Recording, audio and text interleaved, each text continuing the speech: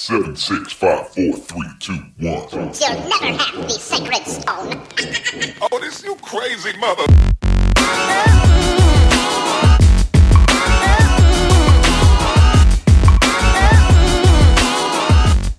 What's up everybody, Anthony from Granddaddy Herbs, back again with another video. I got some tarantulas. Yesterday I got 2 tarantulas to be exact. I got a green bottle blue and a Davis Pentalore. And then I'm also going to show you my Avicularia versicolor, which has had a name change to Carabina versicolor. Take a look at these enclosures.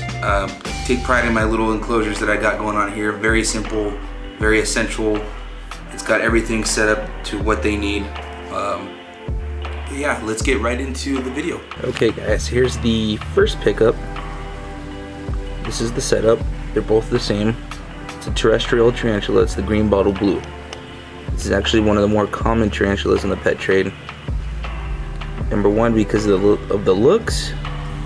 2, because they're pretty easy to care for. Let's see if I can get you guys a better view. Gosh, it's really windy out. But this is a beautiful tarantula. Super excited about this pickup. And as these get older, they turn very blue on their carapace, and that nice pretty pattern on its rump tends to fade a little bit, and then the legs will turn a nice bright blue. It's gonna get hard to get closer than this.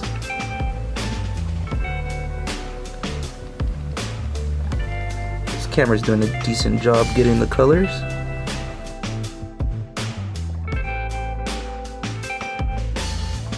There you have it. And I will show you a picture of one of these as an adult. Okay, the second pickup we have here is a Davis Pentalore, which there's actually several names for this, Davis Pentalores. There's a lot of confusion with this tarantula in the pet trade, so we'll be safe and call it a Davis Pentalore for now. But this is a Costa Rican / Guatemalan tiger rump tarantula. It gets its name for, of course, those tiger stripes on its rump. But this this tarantula will grow up to have nice bright colors as well. Very, very orange colors. And the tiger stripes will fade slightly, but it should keep it. This is a very small tarantula. It gets about 4 inches. And it's the larger of its species, but still a small tarantula in general.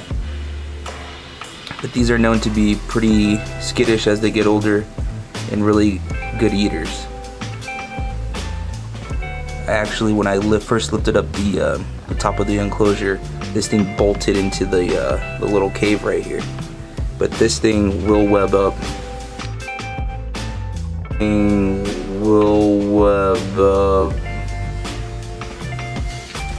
The entire setup. Look, and it ran away, just like I said. Sorry if I caught you guys off camera, but it's inside there. Took off. And these guys do like to burrow.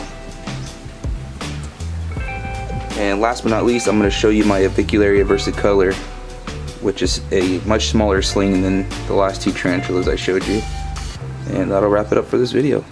Alright, I'm going to try my best to get you guys some footage of this one. As you can see, it just had its molt just last night. But this is my Avicularia versicolor, which had a name change to the Carabina versicolor within the last year or so. A lot of people will still call these Avicularias just because that's been the name for a very long time. But these guys start off as really, really dark blue, and they end up getting really, really bright blue, and then as adults they actually get like a really like cobalt green carapace and a pink rump along with like pink toes. So these things are also nicknamed the Antilles pink toe tarantula. And I got a really good picture I took of this thing, as close up as I could get it, that I'll show here in a second. And then I'll also show you guys a picture of the last tarantula up close. that's gonna wrap it up for this video, guys. Hope you enjoy. Probably gonna get a few more teas, but I'm not gonna go too crazy with teas. I know a lot of people say that, but these things are simply just a hobby. I don't plan on breeding them anytime soon, or maybe not even in the future, but I just think these are awesome display animals and they're very inexpensive to keep. So that's why I get them. It's always Anthony from Granddaddy Herbs. Peace.